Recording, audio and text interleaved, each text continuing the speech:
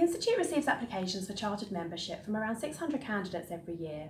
We've put significant measures in place to ensure your application is assessed thoroughly and fairly by our experienced members. With support from the Membership Assessment Advisory Panel, the Institute requires our assessors to undertake annual training.